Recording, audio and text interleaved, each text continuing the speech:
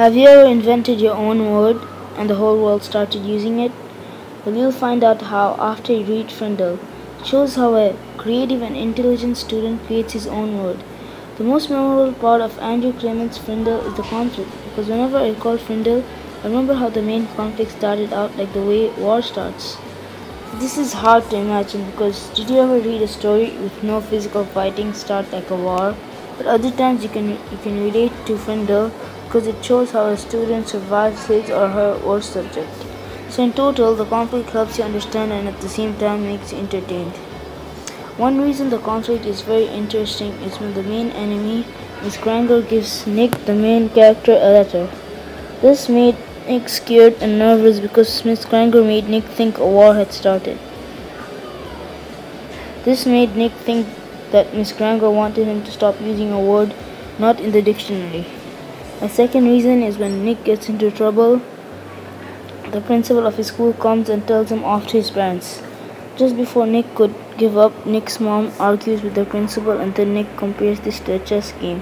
The two queens were the principal and Nick's mom. You can sometimes relate to this because once when me and my brother were making a deal, it seemed as if we were enemies in a battlefield. My audience is likely to think the setting is more memorable and more important than the conflict. They argue that the setting is a good place and all middle schoolers can relate to the setting, middle school. I disagree with their viewpoint because the setting isn't descriptive enough.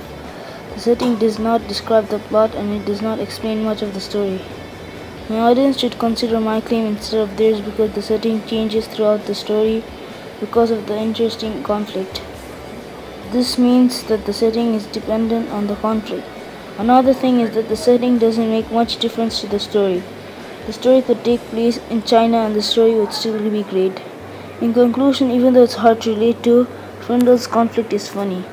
Frindle is a very interesting student and it helps you go through the struggles of school. It also shows the importance of words. A quotation from the story: during the next 3 weeks, every man, woman, and child in America heard about this new funny word kids were using instead of the word pen. See what I mean?